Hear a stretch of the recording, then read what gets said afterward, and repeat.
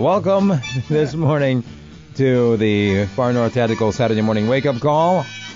In the studio, as always, from Far North Tactical, there's Aaron Bennett over there on the other side of the microphone. Good morning, Aaron. Good morning, Steve. And from Bighorn Enterprises, the one who is yawning over there. Good morning, Josh. Good morning. I'm Steve Floyd. I'm just the monkey behind the machine. We are here today to talk about liberty.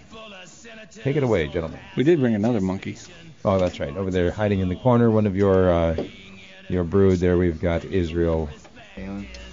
Say again? I'm an assailant. You're an assailant, really? Accomplice. That's right. Wow. Getting worried. I'm nervous now. You got something to start it off with? Yeah, Steve says that the show's about liberty, right? And that's what the blog spot says too, that we're not going to bother ourselves with the daily antics of the political right or left. And we come on here and we talk about what we perceive as liberty all the time. And I've started to realize what that really comes down to is we come on here and talk about governance and how that pertains to the individual. And everybody that calls in argues that there is no governance, but there's government. So it's basically, the argument's been the same for week after week, month after month. We're saying governance, and everybody else is saying government, right? Mm-hmm. And I don't think that the two can coexist. You can't have government and governance. And Well, you can have government doing the governance. right, but we're talking about self-governance. So it seems like anybody that's proposing that government is the answer, they're saying that governance, that there is no governance. You can't have governance and government at the same time. You can't have self-government and government is what I'm trying to say. I really wanted to read what you posted on the blog there, 1 Samuel 8:10 through 18. So did I. Do it. So, the Israelites in the Old Testament, they were in a self-governance society. They had a spiritual leader that arbitrated disputes between them, and so on and so forth. But they didn't have a centralized government. They didn't have any king, so to speak, and that bothered them. It seems like the reasons that they cried out that they wanted a king are the same reasons that people call here and say that we have to have government. And if you look at what God says about it, he's basically saying, no, you don't need government because you already have governance. And here's what it says in 1 Samuel 8:10 through 18. So Samuel told all the words of the Lord to the people who were asking for a king from him. He said, "These will be the ways of the king who will reign over you. He will take your sons and appoint them to his chariots, and to be his horsemen, and to run before his chariots. He will appoint for himself commanders of thousands and commanders of fifties, and some to plow his ground and to reap his harvest, and to make his implements of war and the equipment of his chariots. He will take your daughters to be perfumers and cooks and bakers. He will take the best of your fields and vineyards and olive orchards and give them to his servants. He will take the tenth of your grain in your vineyards and give it to his officers and to his servants. He will take your male servants and female servants and the best of your young men and your donkeys and put them to his work. He will take the tenth of your flocks, and you shall be his slaves. In that day you will cry out because of your king, whom you have chosen for yourselves, but the Lord will not answer you in that day." Thanks so much for making my head explode. That sounds exactly like what we've got now. It's not a king, but, I mean, look at That's what we have. the government is doing exactly those same things. That's what we have every single caller call in and say. The same mentality the Israelites have is, even though we know that putting somebody in government above us, they're in the position to expropriate from us, and they do, like crazy, and they essentially make slaves of us, and they take the best of everything that we have. They take 10% of what this government takes, 40% of everything we have. But their issue was they didn't want self-governance. They wanted power. They wanted government over them. And Josh and I come out here week after week and say, no, we should just have governance. We should rule ourselves. And people call in week after week and say, you can't rule yourself. I think it's interesting. My favorite part of those verses is the very end. He says, he'll take a tenth of your flocks. In that day you will cry out. You will be as slaves, and in that day you'll cry out because of your king, whom you have chosen for yourselves. But the Lord will not answer you in that day. That's fascinating. So because they chose it for themselves. Right, they chose their enslavement. So, we have just hypothetical here. We have our church services and stuff like that, and we say pray for the country, and we need to pray that God heals the land. And have we already made our choice?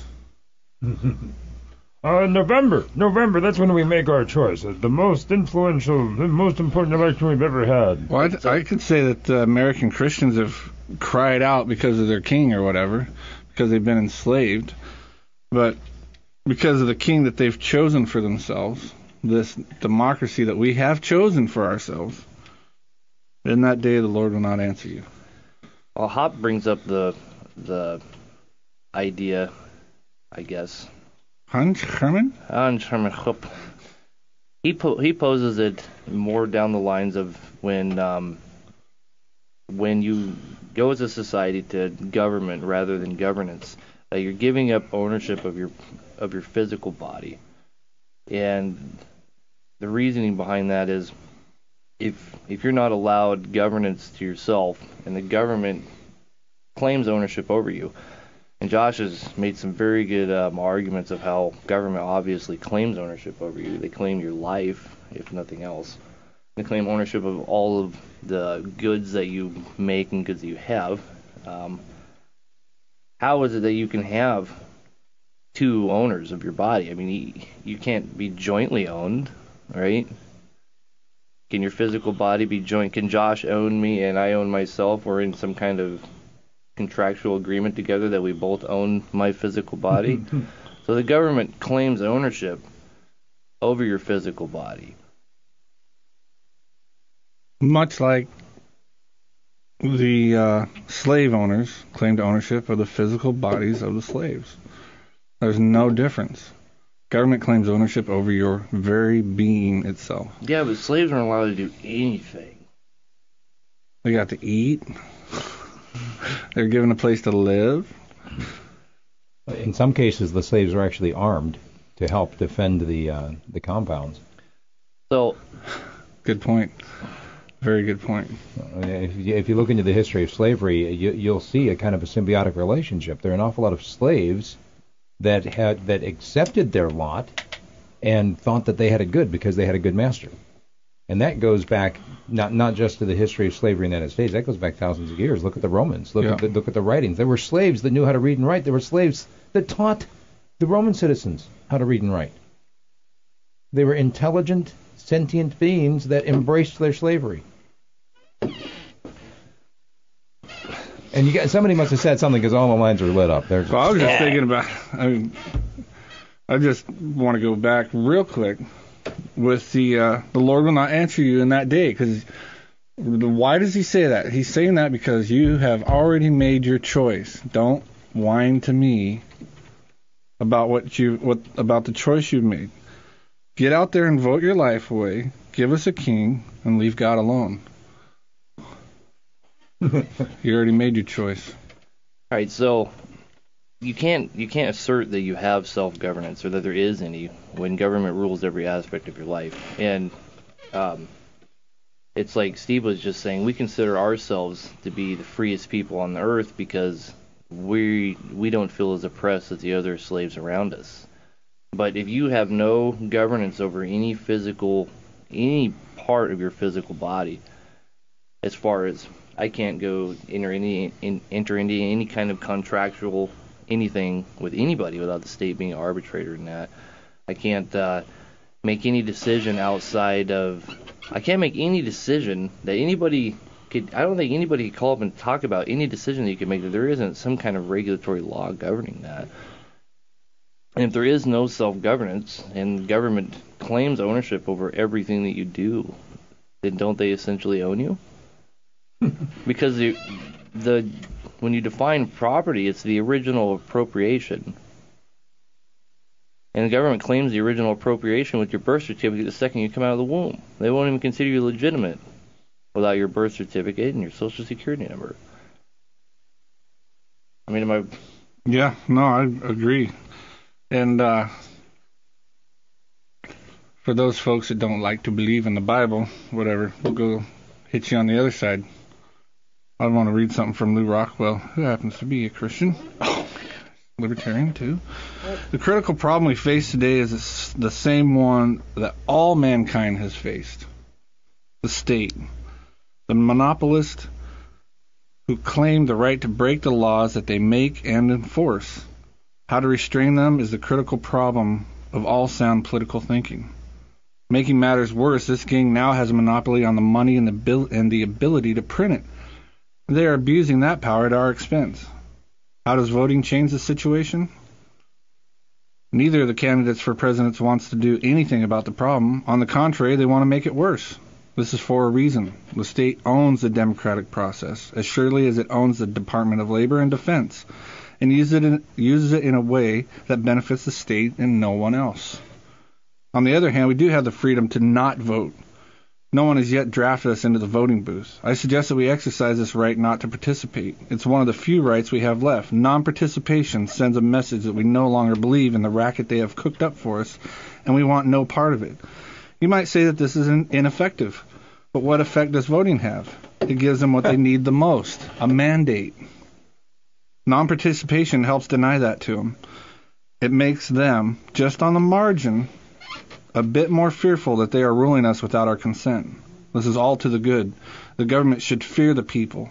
Not voting is a good beginning toward instilling that fear. This year especially, there is no lesser of two evils. There is socialism or fascism. The true American spirit should guide every voter to have no part of either. Is that brand new? Did he just write that? August 15th. Nice. So, can you appeal to any higher law than the state? No. The state doesn't allow any law, anything higher than itself. It's the arbitrator and all of its disputes. Even its own disputes. Right. Even it's the final judge and its own disputes. You have to go to if you're going to have a dispute with the state or the state has a dispute with you, the only place you can go to find relief is from that state, and they decide on whether they're right or wrong. And we're just trying to point out how stupid it is. Right, Hans Hopp, I obviously kind of like that guy.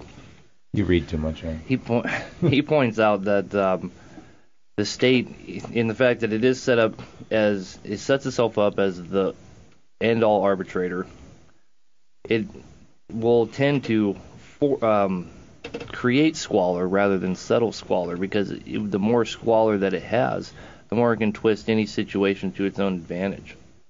Cash money. Because it is the ultimate arbitrator in all disputes, so it doesn't matter how convoluted or jumbled. Rather, it's more beneficial to have things convoluted and jumbled. So the system that we have set up here by our founders, which admire them obviously, but what it became today, I wish they could have had a little bit more foresight. They did have foresight. I mean, they wrote right into it this whole idea that you have to basically go out there and remake it. I mean, you look at Thomas Jefferson; he didn't see this thing lasting past 75 years. Right.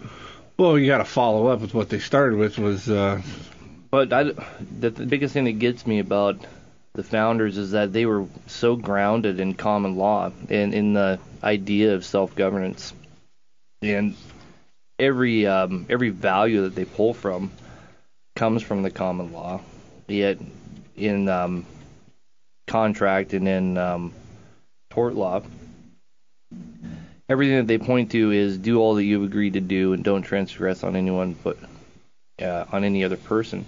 And outside of that, they were pretty free. But they set up a system which I don't understand. They valued common law so much and considered it so sacred, but yet they set up a system of men that were able to legislate law. It's the first time ever that I can, other than Carthage, where men were allowed to legislate what was law. I guess the Romans did too. Unfortunately. Epic fails all the way around. Yeah.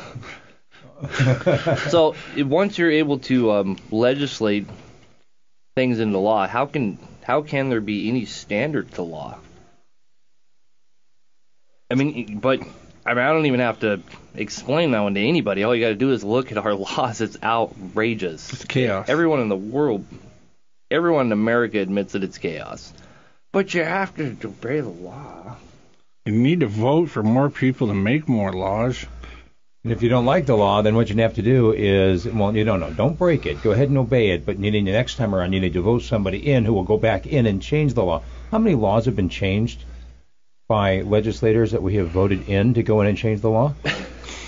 How often does that happen? Seriously. No, they don't change them. They'll pass their own, which is awesome. That just leads to more restrictions. When's the last time a law got repealed? Just stricken off the books. Doesn't happen. I can't think of one. I mean, there was prohibition, right?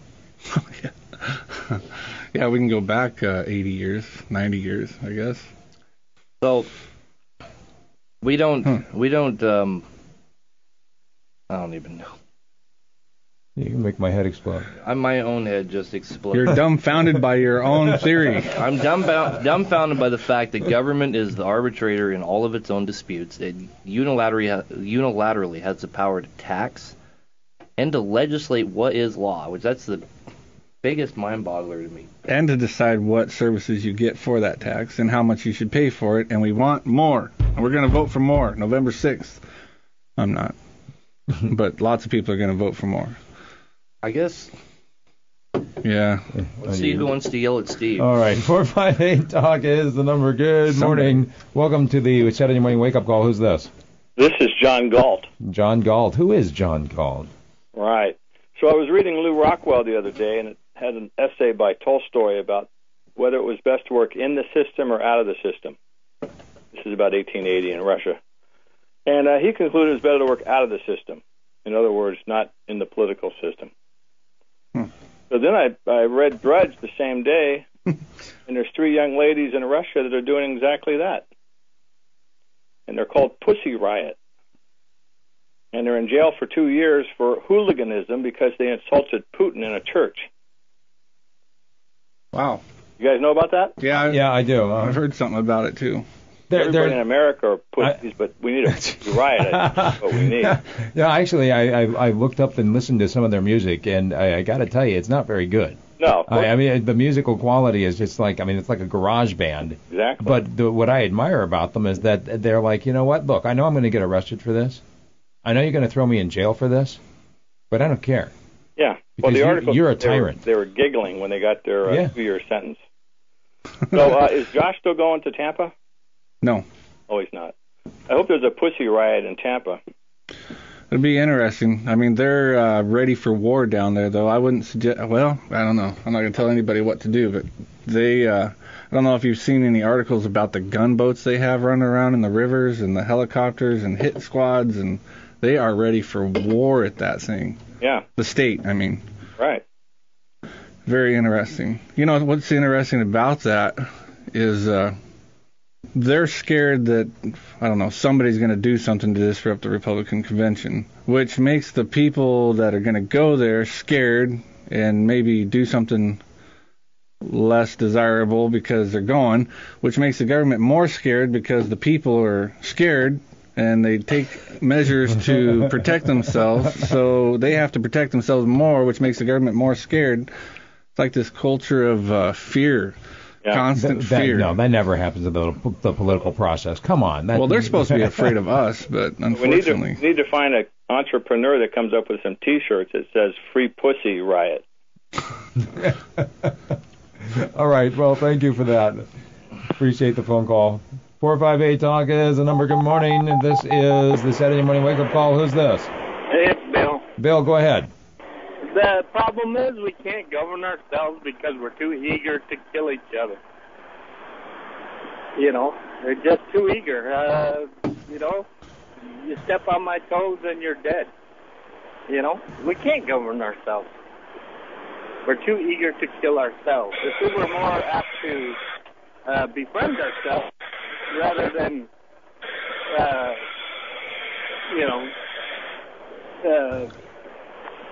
pick up a gun and shoot me because I step on your property, or maybe I'm coming over to give you a pie for a welcome gift, and you turn around and, tell me get off your property, else I'll kill you.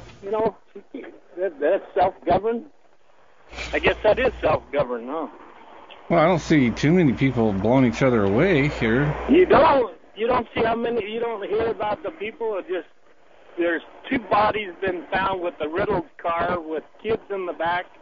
There's 2 cops already been shot at and killed. And they haven't. Aren't they attributing those to drugs? In Alaska, or are you talking about the United States? Well, I don't know. It was on the news. I don't remember if it was in Alaska or the United States. But anyway. And we're talking about close to 400 million people. We have racism here. I mean, we didn't have racism here until Obama showed up. Now we're flooded with racism again. I thought we solved that problem, and it turns out that it was always just hidden in the closet, just like homosexuals. Now racism is like a boil on everybody's butt. Racism was always hidden in the closet. The closet was the government.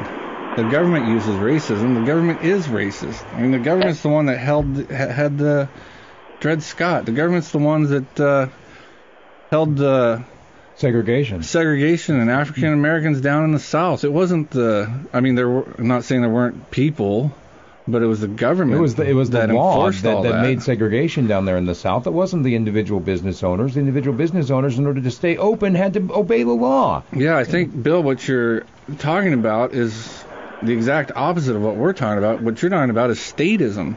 Statism is what gets people nuts and kills people. The state does kill people. I mean, you talk about cops getting shot, and what about cops that shoot people? Or we have gone nuts, and there's a lot of murder, which is not good. But I would have to say that it's not because we're not able to self-govern. It's because we don't have to self-govern. We have a government doing it for us. Nobody can call on here and point to murders upon murders upon murders by people that are refusing to self-govern.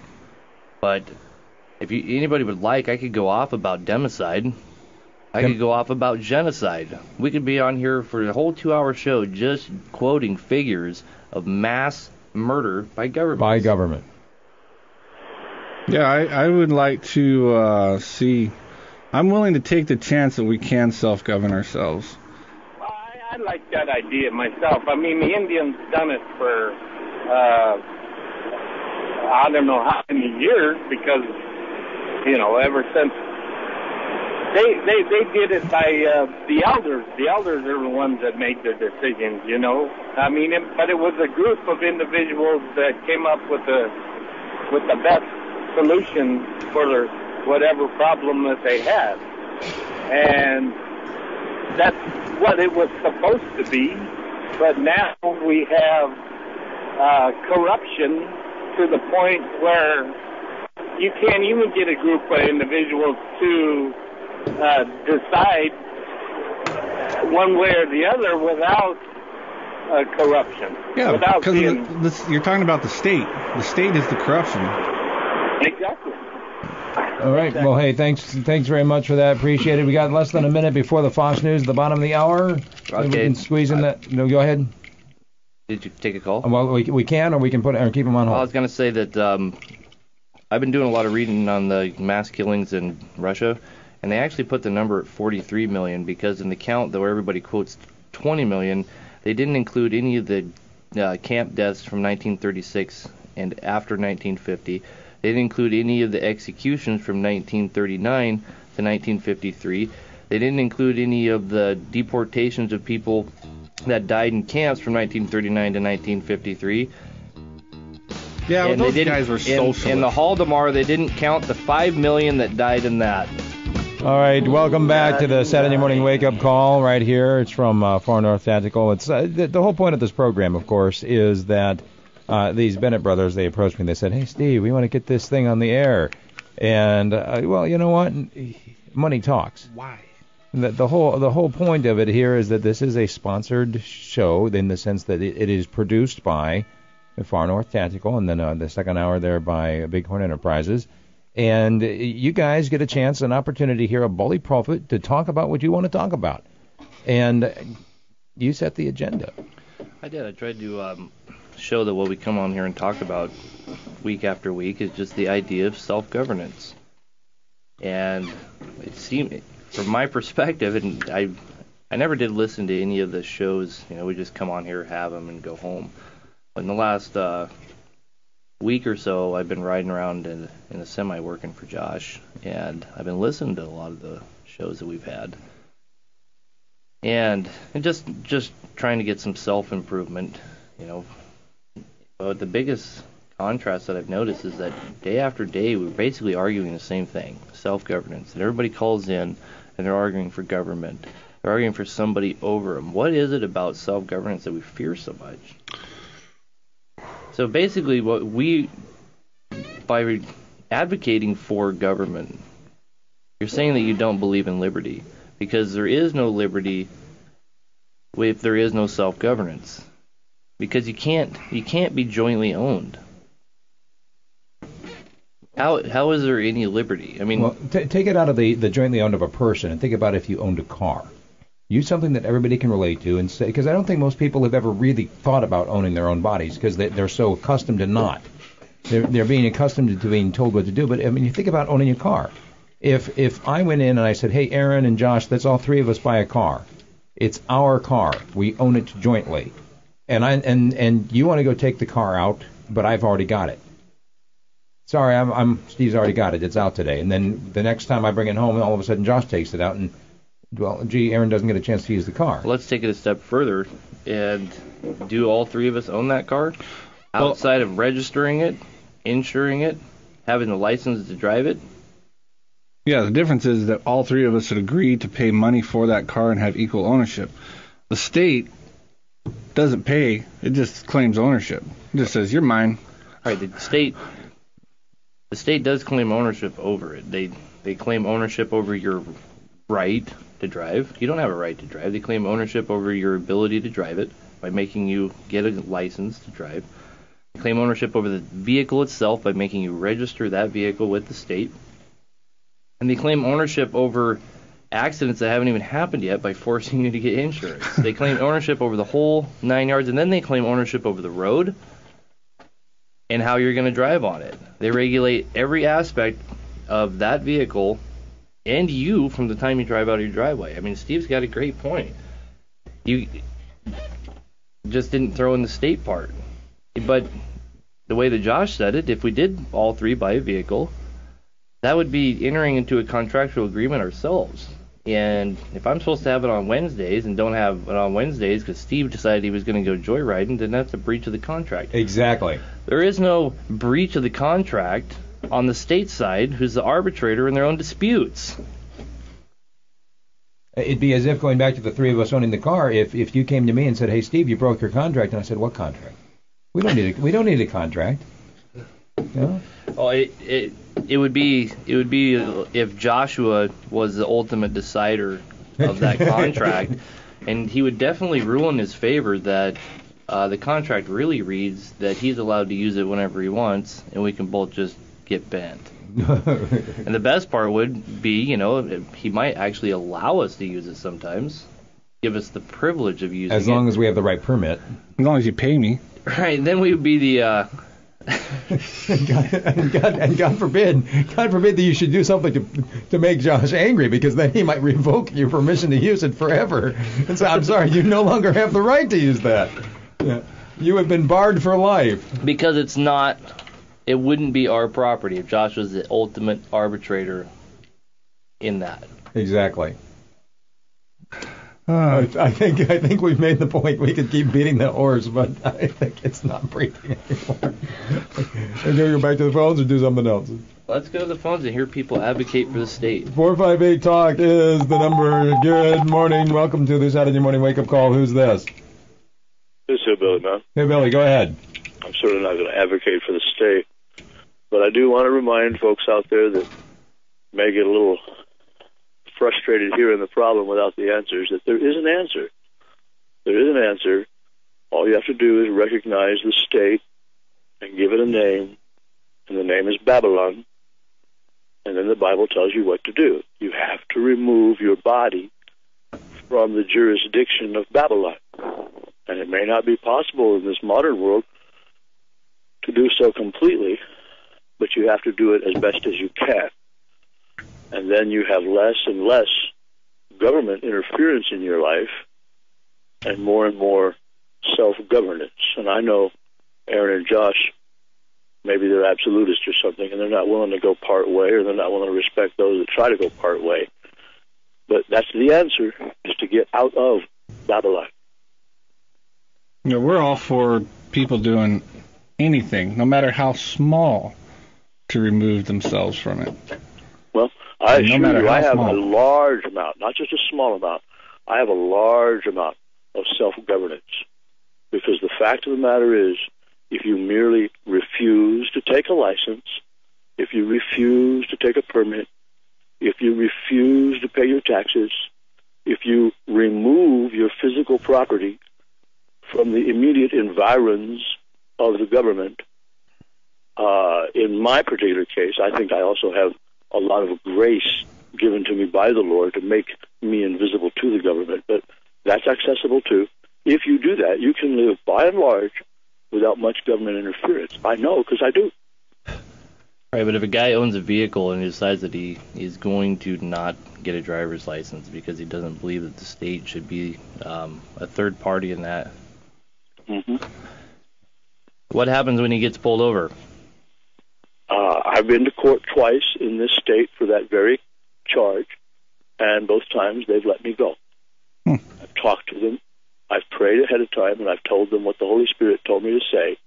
I didn't worry about what I was going to say till I went into the courtroom.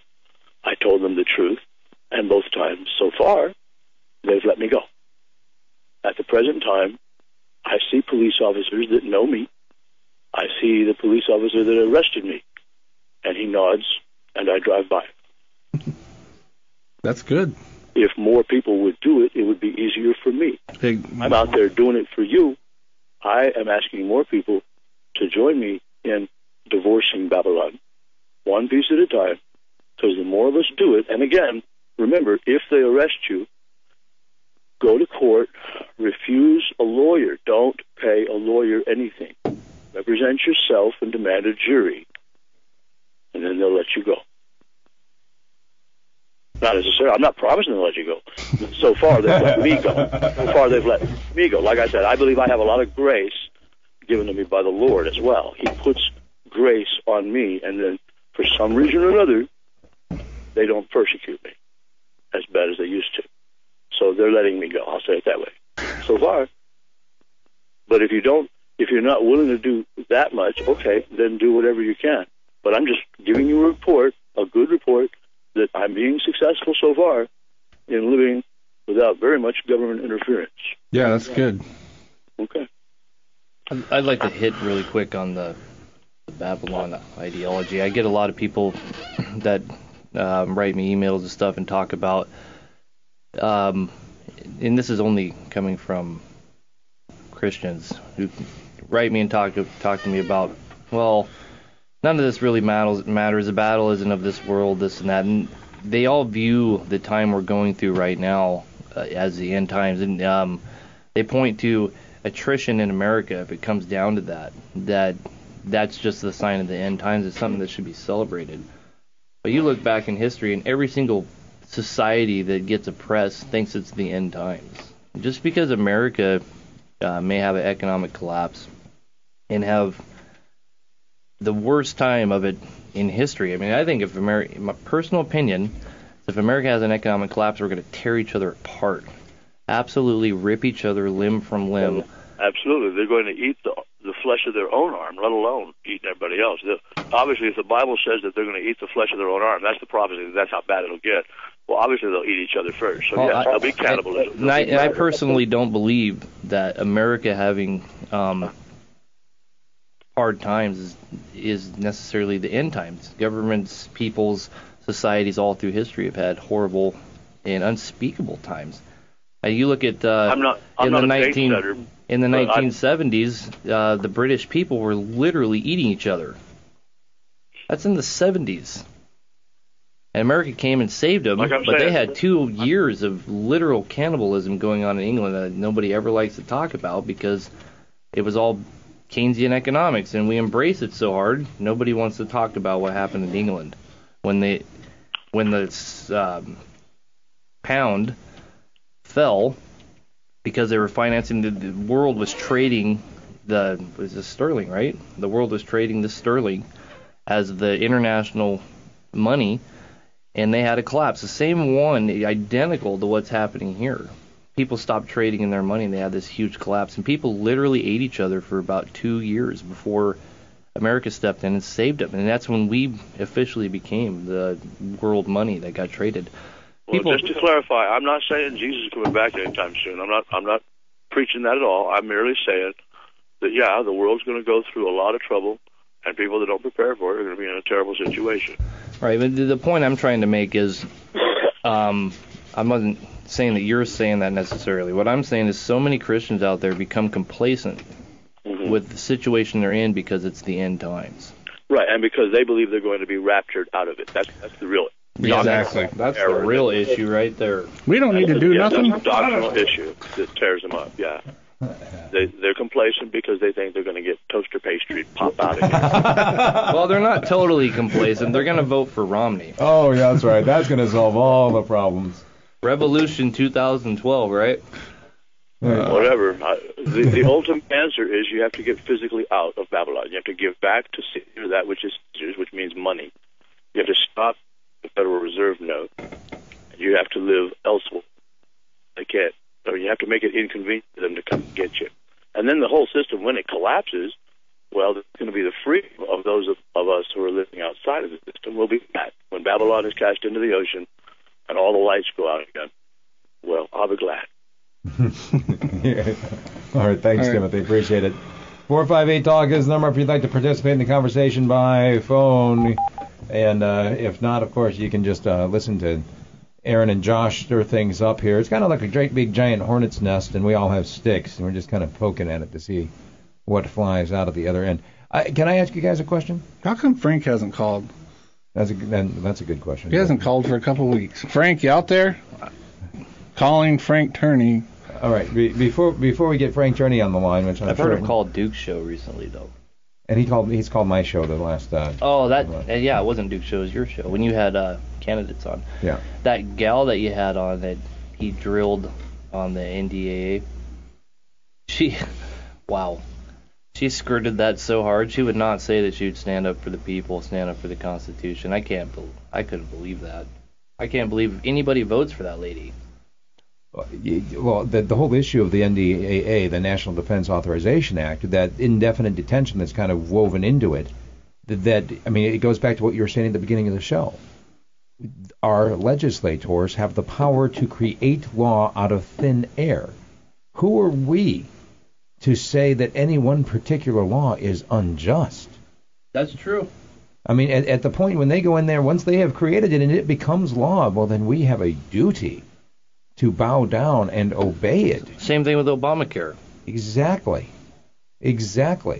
These people that whine and complain about the laws that have been passed, do you not understand this? We are reaping what we've sowed. It's not just a matter of we need to get somebody else in there to vote in a new set of laws.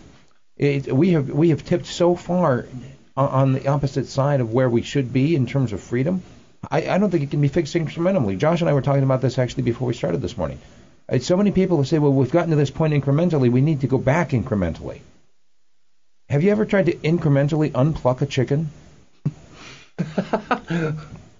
Have you? Once it's it's plucked, it's pretty much plucked, isn't it? I think that the Bible verse, Samuel, that we read this morning, it sums the whole thing up. I mean, you asked for it. Mm-hmm. This is what's going to happen to you. And the Israelites still screamed for it. He said, here's what you're asking for. Either going to take, and take from you. You're no longer going to be rulers of yourselves. You're going to be slaves. It flat out says you're going to be slaves. What is the opposite of self-governance? What is the opposite of governance? It's slavery. Government is slavery. Spelled out, and for all the Christians that listen, it's spelled out. We just spelled it out from the Bible. Government is slavery. Oh no, they're only talking about a king. Now, our government's even worse because a king was only able to interpret that which was already law. We're allowed to create law. And how convoluted, can do it. Yeah. how evil is that to create law? Because you can create law such as abortion, pro-choice. That was a created law. Making what is, by all accounts, murder. It's the end of a human life. Well, not by all accounts. That's how we ended up with pro-choice. Well, it's also, I mean, if you think about it, though, if you can systematically decide this entire set of people are not people and can be killed. I mean, that's how we've gotten every single bit of genocide. Right, so why don't we do that with gingers? They don't have souls. The Christians will be okay with that. I'm making a South Park joke. Wow. Sorry. Wow. But if you're going to advocate for government, then you're advocating for slavery. How can it be construed as anything else? You're advocating for slavery and murder and theft, right? Because taxation is theft. Right, War is murder. And since government is all those things, but they're the arbitrator in all those things and the end decision maker in their own judgment. So there's no justice in the system at all. And the argument for a little bit of it is the same argument for a world government. Mm-hmm. Right. How can anybody be a proponent for government, this government that we have, and not be a proponent for one world government? How is it any in fact, it's even better. Because if you're a proponent of government, then why not have a world government? It makes sense. Well, Murkowski just said this week that she hopes that the Senate passes the Law of the Sea Treaty during the this upcoming break in between, and basically she's talking about the time in between the election after November, when they're not accountable for their actions. That basically everybody who's still in office at that point, either they're safe and they've been reelected, or they're out and they have nothing to lose. And so she's like, she really hopes that we pass the Law of the Sea Treaty, which, have you followed the Law of the Sea Treaty at all? No, thanks. All right, Josh, are you familiar with it? Basically, if we become a signatory to the Law of the Sea Treaty, we give up any right to the waters that are right off our shore. That we would no longer have any rights out there in the high seas. We are completely, the United States of America would be completely subject to the will of the United Nations. And if you go read anything about the laws on the high seas, the open seas, anything 2 miles off everybody's shore, those laws are all still... I think it's 7. Is it 7? I think 7 you can start dumping trash and oil and... Build your own kingdom. Build your own kingdom. In the water. Back in the time when Britain and France were huge empires, and the waterways were obviously the main mode of transportation, they came up with a bunch of laws that governed the seas, and those are still the same ones that are in effect today. They haven't changed them.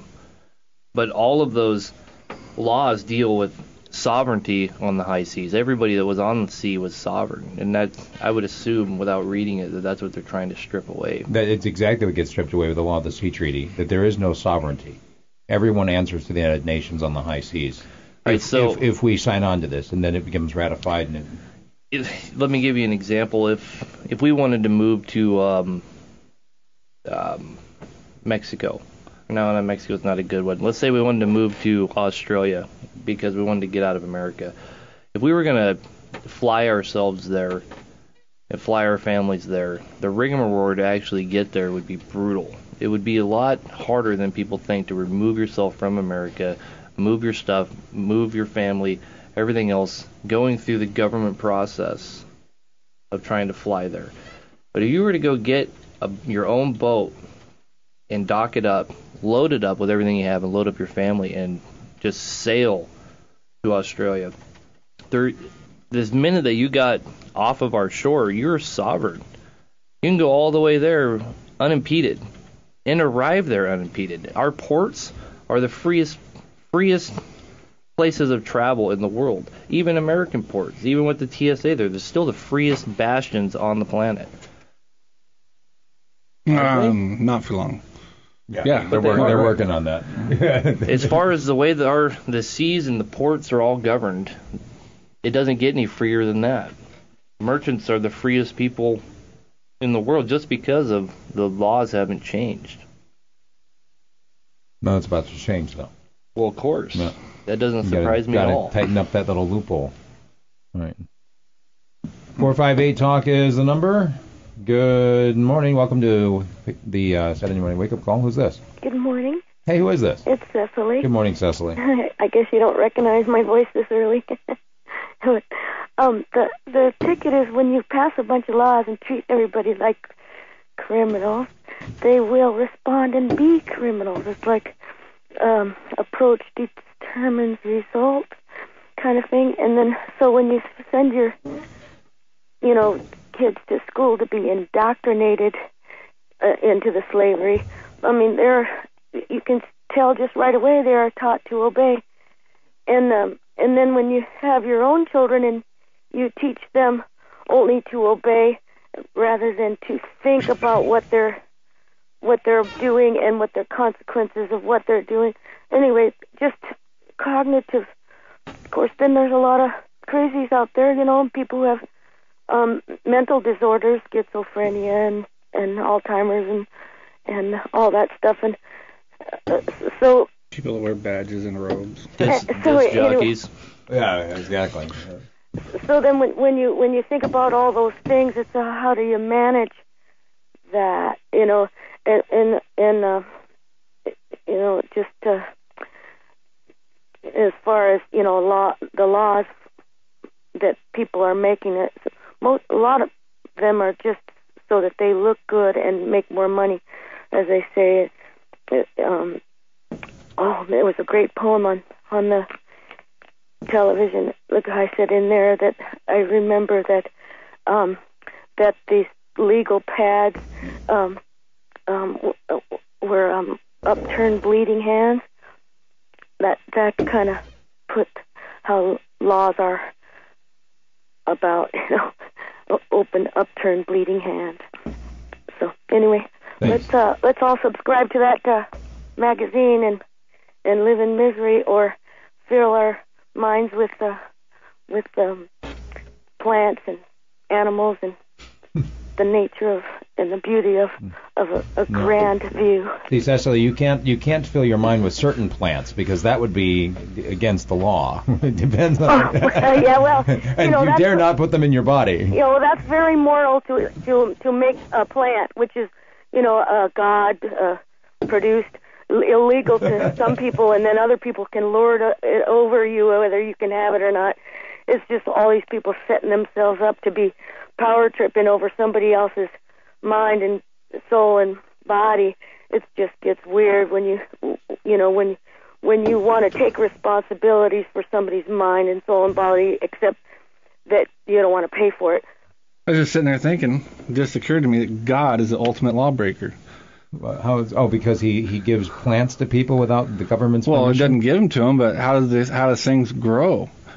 Oh, that's right. Well, doesn't God make all the plants and all the beasts and all this and that? Yeah, he's definitely got a warrant out for his arrest. No wonder he hasn't come back.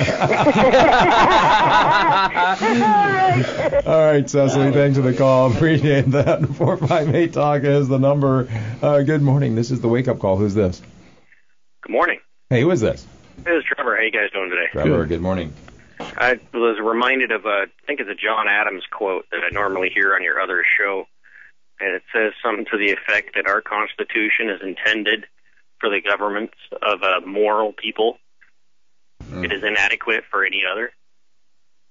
I'm paraphrasing. I don't remember it completely, but pretty close to it. Yeah, a moral and just people. And throw into that one the Bible that a little yeast leavens the whole lump. You know, you give, like the camel's nose under the tent is the one that I keep hearing lately in the news. But you give a little bit to something that you think is going to be completely harmless. Say for government to, well, we want people to drive safe cars. Right. So as a result, you need a vehicle safety inspection before they'll give you a license plate that says it's okay to drive it. And everybody goes, well, great. Well, then to regulate giving you that little license plate, they have to have prison industry to print the license plates. And they have to have the DMV to keep track of who has them. And boom, you have a whole new branch of government. Right, all the laws are for our own good. We understand that. George Washington lamented before his death his decision to put down the Whiskey Rebellions.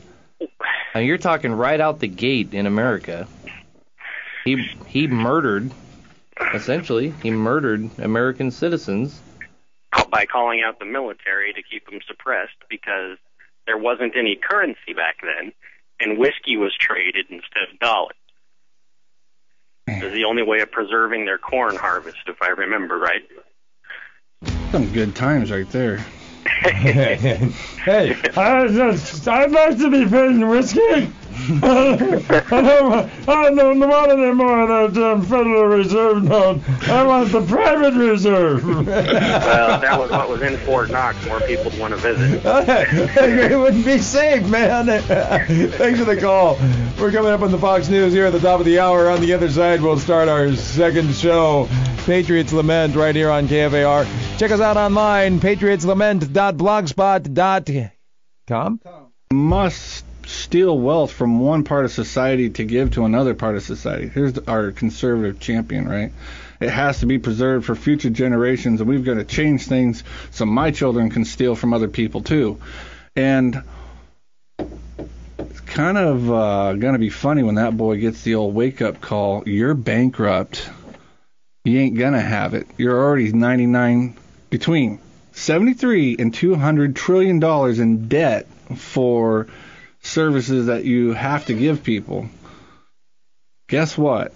You are not going to preserve that. It's going to come about with all these promises you guys have been giving everyone that I will take care of you through Medicare, Medicaid, Social Security, blah, blah, blah, blah, blah. It's done. There's no saving it. It is bankrupt. Well, I've been calling it the Paul Ryan scam because all Paul Ryan is to get the libertarian vote. It's to get the Ron Paul crowd on board with Mitt Romney. Paul Ryan comes on the radio shows. I've been catching him and listening to him. I mean, the first words out of his mouth is that he believes in Austrian economics. And you look at all of his proposed policies, and they're all 100% Keynesian. Yeah, he's a fascist. So he's just a parrot. He's parroting Austrian economics. He comes on the shows and says the correct things. He's trying to pull that. I mean, you have Glenn Beck saying, oh, do you think this is going to pull in all the Ron Paul supporters? Sure, that's what the whole scam's about. But you can't sit there and say that you're for Austrian economics and so on and so forth, and all your policies are Keynesian. Yeah, we went over it last week. His budget still increases the debt by $7 trillion, and he wants his budget actually balances the budget in 30 years. 30 years. What a joke. In other words, let's make it so far out there that we aren't going to be, I mean, he's not going to be around 30 years ago. And they want to push these things off to where they're not actually responsible to balance it now. With Ron Paul, at least he said, I'll cut $1 trillion in 1 year. I'll balance the budget. Boom. Gone. Because he'll just fire people. 440,000 people he was going to fire the first day he got into office. That was so sweet. And Mitt Romney's not going to be able to fix it. Paul Ryan is not going to fix it. And the next go around, your Tea Party people are not going to fix it. They're bankrupt. They're so bankrupt. I mean, that guy called, he said, can you put this in perspective instead of talking trillions and zillions? The problem is that we can do that, but the fact of the matter is it is incomprehensible. because it is trillions and trillions and trillions and $100 trillion debt in benefits and PERS and TERS, whatever they call them and all that. We are screwed. You look over at the borough, they're going to get, I'm pretty sure that the union people over there, they're going to get their raise this year, right? They get a raise every year, a COLA raise or whatever, cost of living allowance. They're going to get more benefits, or at least a little bit added to their benefits, and we're going to hire more people, or at least, well, we never fire anyone. And even if we do, they still get their benefits. It's not sustainable. Country going down. You're broke. And going out to vote to be more broke isn't going to help you. Well, and now Paul Ryan's also talking about saving Medicare. Yeah, that's what he was at the top of the hour. You're saving an entitlement program. And they don't want to repeal Obamacare like everybody thinks. They want to replace it with a Republican version of Obamacare. So it would be a Romney care. So can you tell me what the difference is between the Republicans and the Democrats? Absolutely nothing. But a lot of people try and argue with me that we should vote in Mitt Romney just based on the fact that he will get rid of Obamacare. But they're not proposing to get rid of it. They're proposing to replace it. They come right out and say it. They're going to replace it, not get rid of it. With their own plan. Right. Yeah, probably because they didn't have anything in there for conscription. We'll probably throw that in there, Republicans, because they got some wars to get on. Oh, the clock's ticking. I mean, we got to be at war with Iran in the next year, or else it's all going to fall apart, right? Yeah, we got to do it sooner or later. We got to do it sooner than later. Otherwise, we're going to miss our opportunity to have a war. Well, besides the fact that all the folks in the Army are committing suicide at record numbers right now, we got to replace the numbers in the Army. Yeah, that's pretty sad. Got to get them from somewhere. Why is that? Why is it sad? No. Why are they committing suicide? Oh. Think it has anything to do with the cognitive dissonance that they're being sent off to fight for something that does not make sense? Yeah. I'm not a psychologist, but I can see where that's pretty much got to be it. If Mitt Romney does win, just purely looking at it from a Keynesian point of view, if Mitt Romney does win, it will be good for the economy. My personal hope is that Mitt Romney wins, which is, I feel ridiculous for even saying it. I'm looking at what? But the only reason is, it's a very shallow reason, and that reason is because investors will continue. They'll start to spend money again and go out and make malinvestment.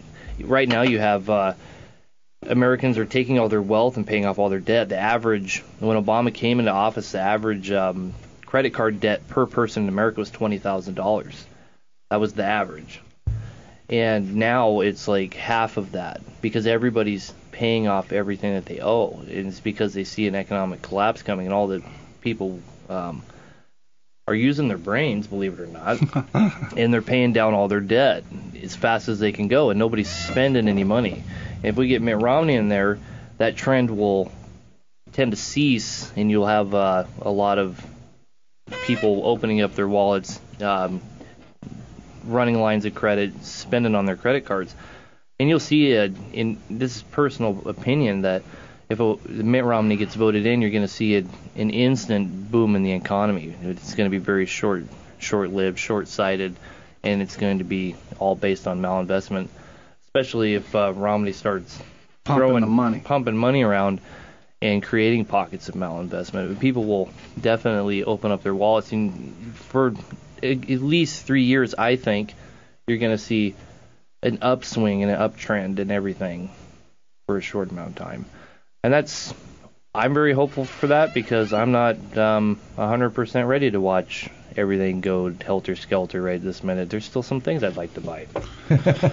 Well, and it's very shallow. I'm being 100% serious. I'd like to see this country get 3 more good years.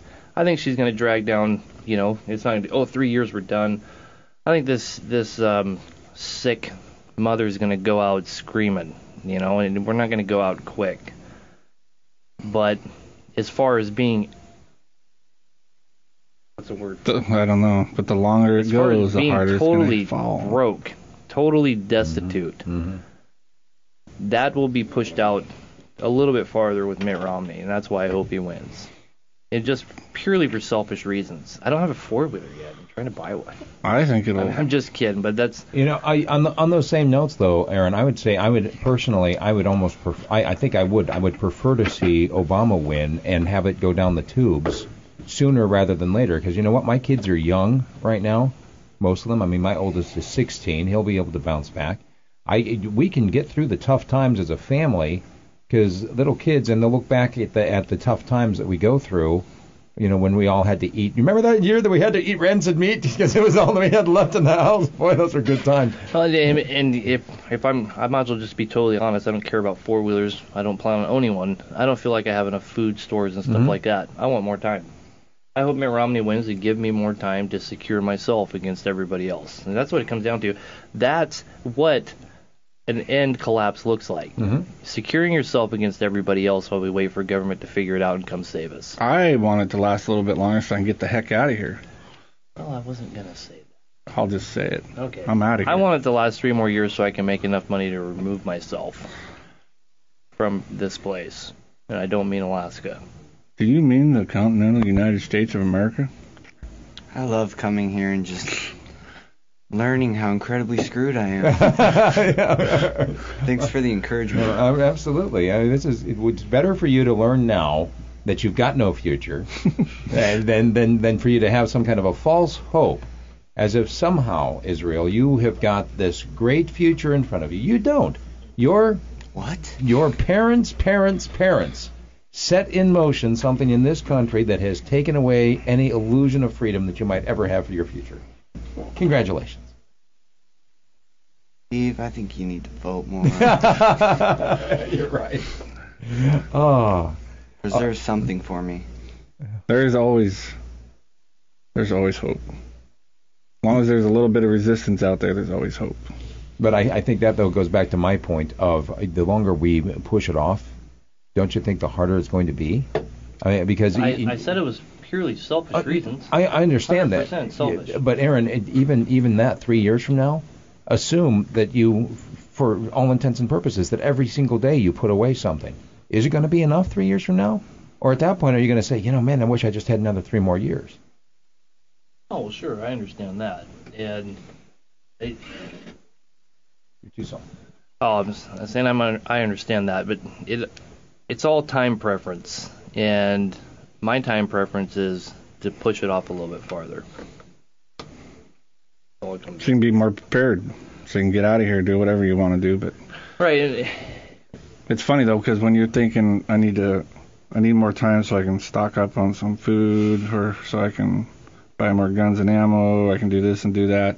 The government, this goes back to what I was saying, the culture of fear. Now the government's sitting over there going, these people are stockpiling food, they got more guns and ammo, they're buying body armor. Let's see, we need to arm the weather police, or the Weather Channel people, the NOAA people need to be armed. So they go buy a couple 100,000 rounds of 40 caliber hollow points for them. So Joe Blow gets on the internet. Oh, NOAA's armed now? Huh. I need to buy more food. I need to get more guns. I need to get more ammo. Business is booming. Come down to Far North Tactical. And then, I mean, it's a continuous cycle, because then the government goes, wow, these guys are buying more stuff. So now we need to arm the FDA. We need to arm whoever. I mean, actually, FDA is already armed. The federal they just this week announced the purchase of hollow point ammunition for the Social Security Administration. Right, every single federal agency in America is being armed right this minute. Why? Why is that? I have my own personal opinions why that is. They're scared of the people. Yeah, I don't think it's 100% that they're scared of the people. When you take an organization and you arm them, you're instantly giving them power. Now, if you're sitting at the Social Security office with a mundane job, and you're basically just a loser, you're a nobody, and all of a sudden the government issues you a gun, what does it give you? Power. It immediately gives you power. Now, when this thing shakes out, let's say this thing collapses, which way is that man that's been given petty power, which is the most vicious of all powers, That guy with his petty power and his gun, who's he going to lockstep with? I think by issuing... I know. He's going to go with the one who gave him the gun. Exactly. By issuing guns to places like NOAA, the National Weather... Oceanic and atmospheric or something or other. Issuing firearms to them, what are they doing? They're solidifying their obedience. That's what they're doing. Yep. It's not arming the slaves. It's not they're scared of the people. I don't believe that for a minute. Oh, I do. Well, I mean, of course that's a factor, but I mean, if they didn't have guns at all, then I'd say no, they're not scared of us at all. And then that would mean that they could still do what they wanted to do. If they weren't armed at all, they'd just say, yeah, these people are so stupid, they'll march off and do whatever we tell them to do no matter what, because we know they're going to leave their guns hidden in the right, but why would you give guys at NOAA guns? I mean, it's not like they're trained in all these... Oh, they're training them to make them, what you just said, solidify Obama's army, the federal army. It's going to be Romney's army here pretty soon, maybe. But we're not going to all of a sudden... I mean, think about that. If Romney's elected, all of a sudden these people are going to be unarmed? Heck no. No. Heck no. So you don't have to raise up this big federal army for everyone to look at and see. It's like, why are they doing this? Why are they doing this? You just arm all the people that already are, which is what they just did. Every single entity that works for the federal government just got armed, didn't they? All the way down to the Weather Service. Homeland Security bought 1.4 billion rounds of ammunition. Billion. And I don't think it's because they're afraid of some dudes in Pakistan riding their camel across the ocean invading us. Guarantee that's not the reason they're doing it. I don't think they're worried about Nicaragua. I don't think they've watched Red Dawn so many times that they think that Cuba's going to invade us at any time soon. The only reason for them to arm themselves that way is to put down civil unrest in the United States of America, which is coming to a theater and town near you. I get emails all the time from people who talk about the FEMA camps and talk about the idea that somehow the U.S. military is being trained for domestic deployment. I wouldn't have believed it, except I actually saw a video in which it was a real Army video, where they were talking in terms of recruiting people to come and learn how to be an internment camp guard. And I'm looking at this. It's not a spoof. It's not it wasn't produced by somebody who's just trying to be doing the fear-mongering thing to go out and have more people come and buy ammunition. I mean, this was a real government-produced recruitment video of basically telling somebody how, hey, you too can come and learn how to be an internment camp guard. Of course, you're going to have to treat our fellow citizens with the utmost respect so that we can get them back to their homes when the crisis is over. It made my jaw drop. You can go on FedBiz Ops right now and find solicitations from FEMA. They're actually setting up, I think it's called Blue Force. Is that what it is? Where it's a communication device basically that will tell you who the friendlies and enemies are in theater. FEMA, I don't think, gets deployed to any theater outside of the United States. I might be wrong, but so they're looking for this Blue Force thing that'll tell them. Basically, you can sit in your command post and see who your guys are, and any guys that aren't the little Blue Force guys are enemy. So get out there, register to vote early, and vote. That's the solution to our problem. I know that you're being tongue-in-cheek, but in case anybody just tuned in, you are not advocating that. But I've heard like Glenn Beck all of a sudden in the last 2 months, he's become this parrot of, we need to mobilize the vote. Mm-hmm. We need to get people registered to vote. You need to go and get all your friends and neighbors and help them to register to vote and then get them to the polls in November. As if somehow that is going to do anything at all to help us when this collapse that we're talking about hits us. How is that possibly going to help? Except, Aaron has mentioned this a number of times, what happened with Carthage. Yep. When they were being invaded by Rome, they were still in the midst of a political election season. They were campaigning in the streets as the Romans were outside the gates. How did that voting help them? Didn't do a doggone thing. It just made it that much easier for their enemies to overrun them, didn't it? It made it quite easy. Yeah, and they did. I want to read this thing I read in the first hour with Lou Rockwell. On the other hand, I won't read the whole thing. We do have the freedom to not vote. No one has yet drafted us into a voting booth. I suggest that we exercise our right to not participate. It's one of the few rights we have left. Non-participation sends a message we no longer believe in the racket they cooked up for us, and we want no part of it. You might say that this is ineffective, but what effect does voting have? That's like the bingo phrase right there. It gives them what they need the most. It gives them the mandate. Non-participation helps deny that to them. It makes them just on the margin, just a little bit, a bit more fearful that they are ruling us without our consent. That is all to the good. The government should fear the people. Not voting is a good beginning toward instilling that fear. This year especially, there are no lesser of two evils. There is socialism or fascism. The true American spirit should guide every voter to have no part of either. Go vote, and you give them the mandate to do exactly what all this fear-mongering stuff we were just talking about. But it's really happening. You're giving the mandate. That's okay. I believe it's okay for you guys to buy 1.5 billion rounds. That, let's see, that would have had to come out of my pocket. A friend of mine just texted me. He said that who bought those 1 billion rounds? He did. Yeah, to be used against them. The American people. All right, stay with us. You've got it on Patriot's Lament right here on KFAR Local Talk Radio. All right, welcome back to Patriot's Lament right here on KFAR. It's Local Talk Radio, but we are also streaming live on the internet at KFAR660.com. In the studio with us, as always, from Bighorn Enterprises, we've got Josh Bennett. Good morning, Josh. Good morning. And from Far North Tactical, we've got Aaron Bennett. Good morning, Aaron. Good morning. And we've also got Israel Bennett over there on the side corner. Good morning, Israel. Good morning. All right. An up-and-coming radical.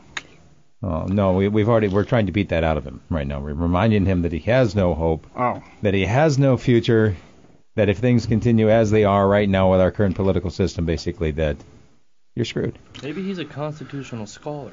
The hope of liberty in the past has always been in the hands of the radicals, so there are still a few out there. Unfortunately, we've messed up what the term means and turned it into something that shouldn't be, but whatever. I just listened to Ryan on there, Mr. Paul Ryan. The president promised unemployment wouldn't be 8%, and he lied because it is. And I'm not going to tell about the part where when Bush left office, it was 7.8% unemployment.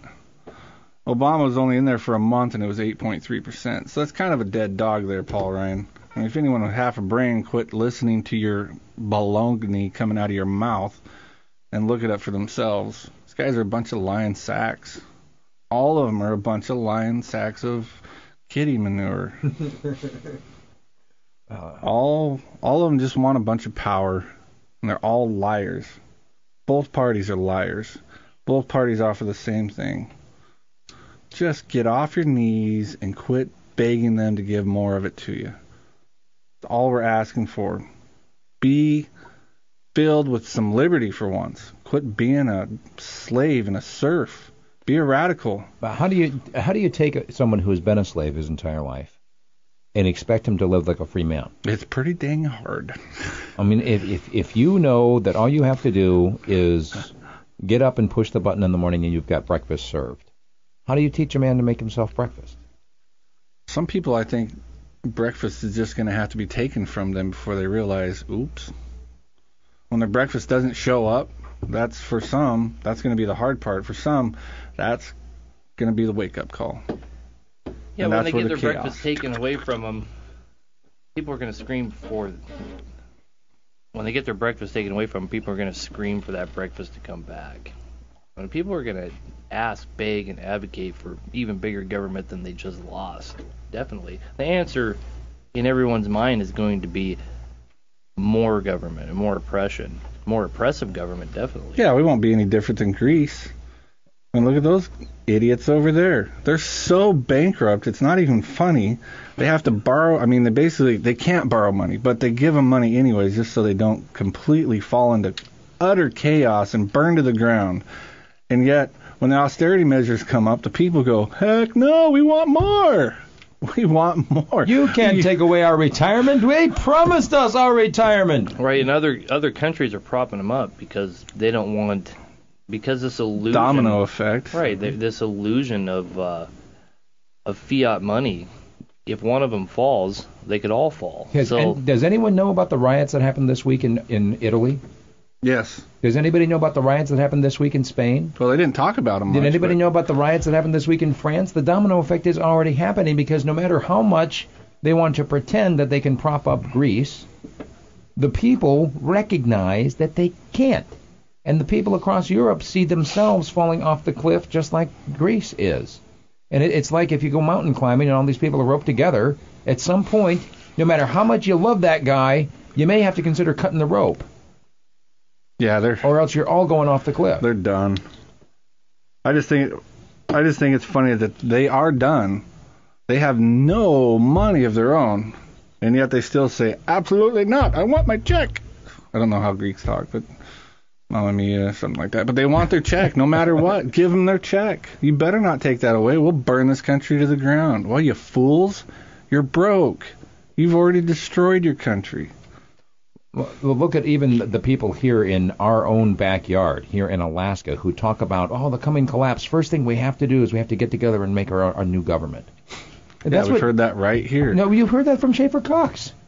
I mean, this guy that everybody is saying, he's a martyr because he's in jail for something he didn't do or what he threatened to do. The guy was talking about becoming a dictator. He was talking about the military overthrow of the government and then making himself the king. You don't overthrow one timer and just replace it with another, do you? No, and I don't agree with what happened to him, but that's absolutely what his mentality was. I knew him pretty well. Mm-hmm. Well, we've talked about if we had a collapse here, people call in and say, well, the first thing we'd have to do is find that good guy to start the government over and rule over us. And give us a king. And expropriate from us to give us that protection. Let's take the phone call. 458 Talk is the number. Good morning. Anymore. This is Patriots Lament. Who's this? Are you still there? Yeah, good morning, Frank Turney. Hey, Frank, how's it going, man? Pretty good. I see the two key words is fascism and socialism. My two favorite governments. I'd like to share something being from the old school of thought. In the early years of the public school or in public addresses by politicians, America is touted as the land of the free and the land of opportunity, or the greatest country on earth. We are taught from near infancy that this country is founded on the right to say what you want, whatever, wherever, to whomever. We are told we have the freedom to assemble peacefully, to petition our leaders for redress of grievances. We are taught that we are apprehended by the law. You have a right to a fair trial and legal representation. You know, I went out to the fair out there. I keep bringing this up. I had 19 politicians running for office. Only one mentioned the U.S. Constitution. That was Senator Caldwell. And I went over all these brochures, and he was the only one that mentioned the Constitution. It's amazing how many sheeple we got out there that were being duped by our elected officials. I have to say it again, that swearing to an oath to uphold the Constitution, last the Constitution, that's where we're being duped. And we don't hold these people accountable at all. Yeah. And I just like to say, you guys are the freedom keepers of liberty. Love your show. Thanks, Frank. All right. There's my radical right there. How do you keep freedom? Frank. If by the very fact of keeping it, aren't you not vigilant? Free? Anymore? All right. 458 Talk is total vigilance, the number. Eternal vigilance.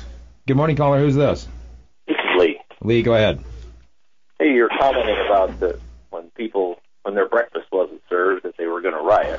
Well, I think in our country that may translate to you turn on the tube and there either is nothing there or your favorite sport show isn't there. Your basketball game, your football game, soccer, tennis, whatever, isn't there. And they're going to say, what the happened? Are be the wake-up call, is when their sporting event doesn't appear before their face in front of their screen. And it's just sad, the amount of time and energy and money that we dedicate to sports and other TV-associated activities and pay no attention to the ongoing onslaught of our liberties and freedoms. Do you That's know? all I have to say. Wait, hasn't that happened before, Aaron? What do you? I was going to say the national average of people the national average of hours watched by the average American in America is 5 hours per day of TV. That's scary. This has happened before, though. Think about ancient Rome. As long as you have your bread, your free bread from the government, as long as you've got your circuses to keep you entertained, what's the problem? Yep. What's the problem? But how did you have to look at how ultimately they succumbed to that? They didn't succumb to that from the bread and circuses themselves. It was they loosened up their system to a participatory form of government, the same way that Carthage fell. Carthage fell with Rome at their gate, tearing it down, and they were still having internal squalor over who was going to hold the reins of power. In my study of Carthage, the Romans had actually taken over half of their city. They owned half of it, and they were still politically infighting over an election because they're having an election cycle at that time. They had all of the what I can't remember what they're called, but all the harbor guys, all the guys, they were a port city, so all the harbor people, they had tremendous pull, and they were having riots with each other, billy club type, beat each other down at the polling places while Rome had half their city taken over. We do the same stinking thing. I think we would do the same stinking thing. We are. Too. We're going down. All we're worried about is beating ourselves down there to see who we're going to vote for. When we asked why is it so hard to get people to want to be free, I just want to read back with De La Boete again from 1552. Makes me feel a little bit better that this question's been going on for over 500 years. You mean we didn't come up with it? And he says, I don't know how it happens that nature fails to place in the hearts of men a burning desire for liberty, a blessing so great, so desirable that when it's lost, all evils follow thereafter, and even the blessing that remains lose taste and savor because of the corruption by servitude. Liberty is the only joy which men do not seem to insist on. For surely if they really wanted it, they could receive it. Apparently they refuse this wonderful privilege because it is so easily acquired. Lee, thanks for the call. You bet. Appreciate it. 458-TALK is the number. This is Patriot's Lament. Who's this? This is Alan. Alan, go ahead. Hey, I was just saying, you're on the TV thing and talking about it, and I'm guilty of it. I watch TV a lot and whatnot. And I was going to ask you, have you, any of you, watched a TV show on TNT called Falling Skies? A sci-fi sort of geeky show. I can't speak for everybody here, but I don't have TV. Oh, okay. I don't even have my TV hooked up where I can get local channels, let alone any kind of cable. I always justify in my mind if I have time to watch TV, I have time to read, and so that's what I do. Understandable. Reading's too hard. and I mean, I don't want to totally go out and set myself up to be better than everybody else. I love playing games. I spend too much time playing video games, that's for sure. Killing on them zombies. Yeah, and I play online. I'm playing an interactive role with other people all over the world playing video games. So I'm not 100%. Oh, I'm holier than thou. I read books. You're stupid. But well, here's the funny thing: is this TV show is basically an invasion of alien life forms on America or on the world, and how government is broke, how the system breaks down and whatnot. But no matter what, there always ends up with a dictator leader. Yeah. And it's just sort of funny how the mainstream basically, that's their theory is no matter what, there's going to be a dictator leadership. One person rules the whole thing. You know what? We'll clamor for it, probably. Get it out of the science fiction. Get it out of the fiction in general. You hear that in the political realm all the time. I don't know how many of my friends I have heard say, we just need to elect the right person. Right. The right dictator. You know, whether you're electing a dictator for life over the entire country or whether you're electing somebody to the borough assembly, if your mindset is, I just need to elect the right person to tell us what to do, then you're buying into that mentality, aren't you? Yeah. Go ahead. I was just going to say something totally off the topic. Since All right, we're Al, talking about TV, I am super stoked. Red Dawn is going to be out on Thanksgiving Day. I was going to make a comment about TV too. That's funny. I was going to say that if people want to be pressured into watching less TV, just play video games instead of TVs. If I was to watch TV, like if I put in a movie or something like that, the fiance, she has no problem watching. If I play video games, I get griped at, and I'm back to reading a book in like 10 minutes. Yeah. So for all the guys that find themselves watching too much TV, switch to video games and you'll get kicked off. Or at least watch some good movies like The Patriot. That's bad to the bone. Shooter. That's a pretty good, decent movie. Yeah, there are some good movies I recommend for sure. But Red Dawn, I'm so thrilled. Oh, that's like my favorite movie of all time, the first one. My best friend Butch and I watched it repeatedly as young children, dementing our minds, and constantly in fear of a Russian invasion from that movie. I can see that an awful lot of the Wolverines in you there, my friend. And I also remember, and we spent hours and hours with our toy machine guns killing Russians and Cubans and standing for freedom, and standing on the cow piles, that are piled up in the pasture, and Wolverines! Yeah, I can't wait. 458 Talk is the number. Good morning, caller. Who's this? It's Winston. Winston, go ahead. Yeah, I firmly support hillbilly. Just let him. Anybody goes to step on him, they got to step on me too. All right. That's. You know what? We need more of that. We need more people. Well, that's all it counts. What they're doing in Washington, that don't amount to a hill of beans. Let's just stand up for hillbilly. All right, but I'd like to make a little point on that. A little bit of issue I have with what he said when he called in. It isn't that he was necessarily standing up for anything. He drove without a driver's license, and he self-admittedly went in there to their court system, and they let him go. It wasn't. There's no standing up. There's no rebelling against. He's asking for their permission still. He's going into their court system. And he self-admittedly, I don't know why, but they let me go this time, they let me go last time. Doesn't mean they're always going to, but they did, and God's taking care of me, which I commend that. And I'm not discrediting it, but I'm saying that's not a stand for liberty. I don't believe it is at all. I think it's him saying, they let me go. I saw the police officer and he waved at me. Right now we're just buddies. And they're just kind of viewing him as ridiculous, it would seem. I don't think they see him as a threat. Well, there you go. And so they're not putting him in a cage just yet.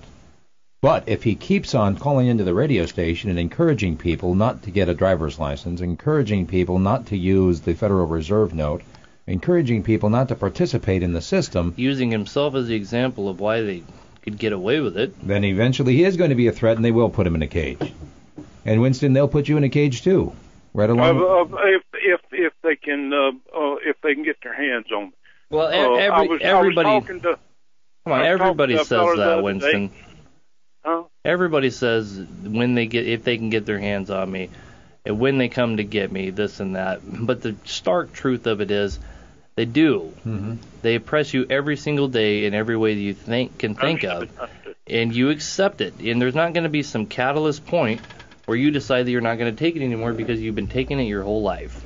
I do like what you said about who cares what goes on in Washington. We do spend way too much of our time and our energy worrying about what our rulers 3,000 miles away are doing. Right. Don't only be worried about this little town. I was talking to a fellow the other day, and he said he had, and he was from outside, down in the lower 48. and he said he had a neighbor down there. Said he is 85 years old, and he's got stopped by a law enforcement officer. Law enforcement officer says, "Hey, I want to see your driver's license." Fellow looked at him. He said, "I've been driving since I was 15 years old." And he said, "I've never had a driver's license." And the cop looked at him and he said, "Well, you know how to drive." And turned around, got back in his police car and drove off. As long as it's individuals that we're dealing with, we can deal with individuals. It's the government that we have to hang the bastards. I mean, it's just but individuals we can deal with. Yeah, but isn't government us? Isn't government the people? Government is the individual. That's of course it is, or we wouldn't lend so much legitimacy to it. We lend the legitimacy to this government by the fact that we can all participate in it and we can all be it. Winston, what gives them the authority to pull you over for not wearing a seatbelt? None. Well, no, we did. When we sent these people down to Juneau and gave them the authority to make laws out of thin air, when they decided that it can now be a primary offense for a police officer to pull you over and give you a citation because you are not wearing a seatbelt. Well, I think he's saying that he hasn't because he, from what I know from Winston here, I don't think that he's a participant. That's what he's saying. He hasn't given them permission. Right, but we can't sit there and advocate for our constitutionally limited government in the way that it's set up and then turn around and complain about oppressive laws. We can't turn around and complain about everybody participating in the participatory government that was set up. I mean, there's a free... Only the slaves participate. Roger that. All right, there we go. Thanks, Winston. Okay. Appreciate that. That was a good jump. 458-TALK is the number. That's the title of the show. That's it. All right. Good morning, caller. Welcome to Patriots Lament. All right, looks like we cleared the lines with that one. Only the slaves participate. I like that. All right, we got 7 minutes left in which to convince somebody out there somewhere to stop participating in the slavery, in your mutual accepted slavery. 458-TALK is the number. Good morning, caller. Who's this? Israel had something. Good morning, guys. It's Trevor. He's got to yell. Hang on a second. I'm calling in because I got a little bit of a story about working within the system I think you'd like. I used to work with a lady who has a brother who's a farmer in Washington State, and they love their little regulations down there. But he had some neighbors that moved to the rural part of the state from the city, and they did it because they wanted to commune with nature and be closer to the wildlife. Well, he had a beaver on his property that was building dams on the local stream and flooding out his fields. So what he wanted to do was trap the beaver and have him relocated. And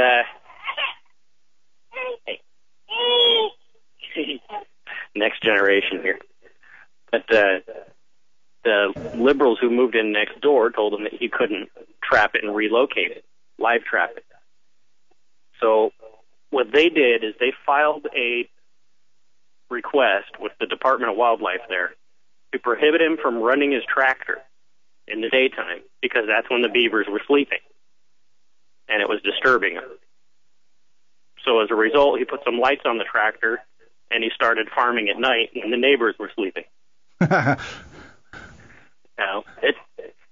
it's one of those of people trying to put their ideals on other people by force that keeps creating the problems we're always complaining about. Yeah. There you go. Yeah, thanks. Thanks, Trevor. Appreciate that. And we're going to go to Israel here. Go ahead. I read an interesting book called Whatever Happened to Justice by Richard Mayberry. And in one of the chapters, he was talking about Republicans and Democrats. And he said, it doesn't matter whether you are a Republican or a Democrat. It doesn't. They have their own points of views because of the stupid name that they're given, but it doesn't say how the individual thinks. Like Obama or Mitt Romney, it doesn't say how they're going to think just because one wants war, one doesn't. Yeah, right. They're still a Republican, and they're the same thing. It doesn't matter what your name is.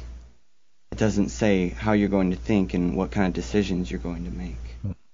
Right, because his point was like, who is the Democrats? They're the anti-war people, right? And who is always getting us into wars? Democrats.